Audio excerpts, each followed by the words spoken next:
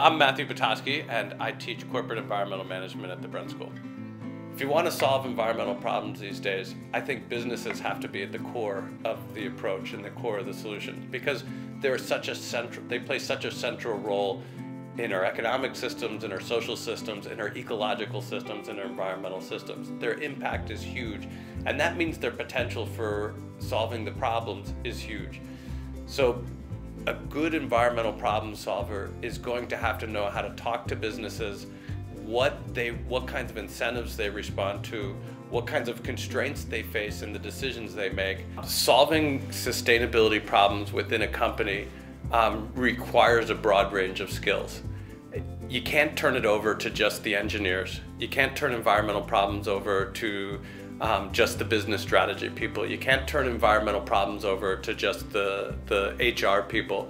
That you really need someone who knows environmental science, who knows business strategy, who knows marketing, who knows a broad range of things and can pull them all together in a collaborative setting to solve the business problem.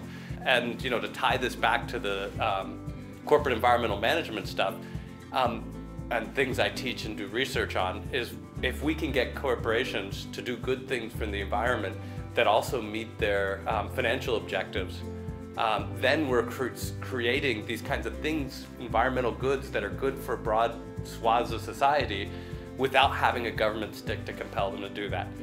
And I just find that sort of almost aesthetically appealing. It's almost sort of liking chocolate ice cream. I have a sense when I'm teaching that I'm contributing to this broader mission of preparing students to go out in the world and solve environmental problems.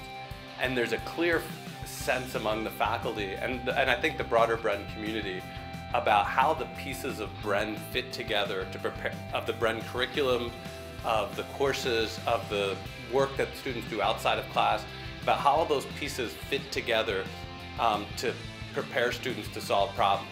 People who will, I think, find the Bren School the most rewarding place, whether students or faculty, are people who like to work collaboratively, who like to work in an interdisciplinary environment, and who are interested in solving environmental problems. I mean, that's the people who I think will come and enjoy the Bren School the most.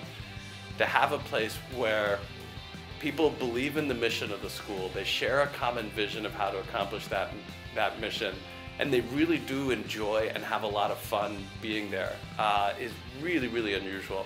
And for me, that's a big part of the attraction to being at the Bren School.